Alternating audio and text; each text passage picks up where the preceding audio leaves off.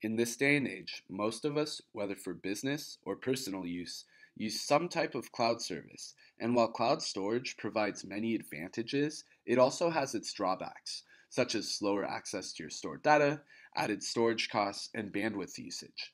QNAP's HybridMount provides you with a cloud storage gateway to streamline how both you and your colleagues view, access, and work with your data.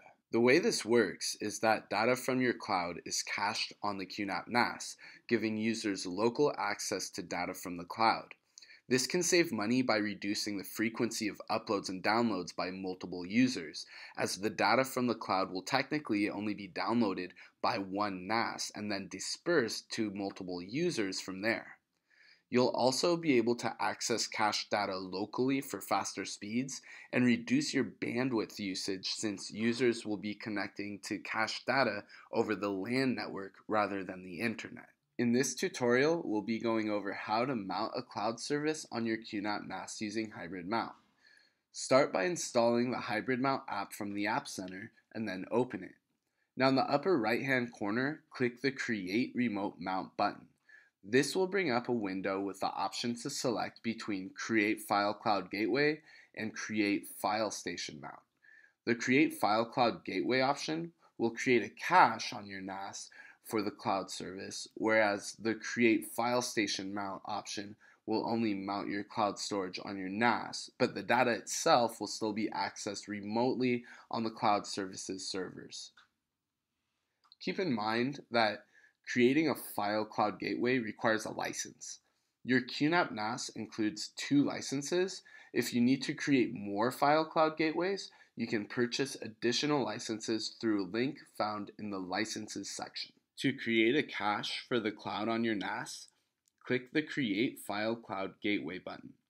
On the first page of the wizard, you can click the drop-down menu to select between 20 plus available cloud services. Also, keep in mind that HybridMount is compatible with all cloud services that use the S3 API. In my case, I will be selecting Dropbox to mount. When you make your selection, you will need to authenticate your cloud account. On the next page, you'll select which storage pool to use. When you create a HybridMount, you will basically be creating a volume on the NAS to use for mounting your cloud service.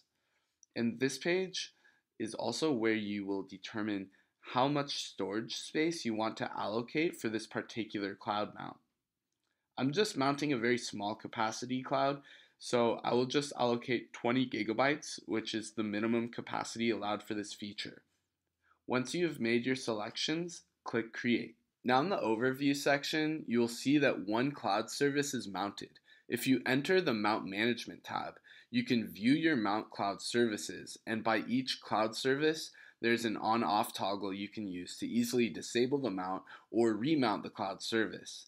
This section also shows the status of the mount, the used cache space, the total cache space, and an options drop-down menu. If you go to the Transfer Resource Management section, you can set specific file transfer settings to best suit your specific use case, including priority transfer conditions, where you can prioritize uploads and downloads based on file size and file type.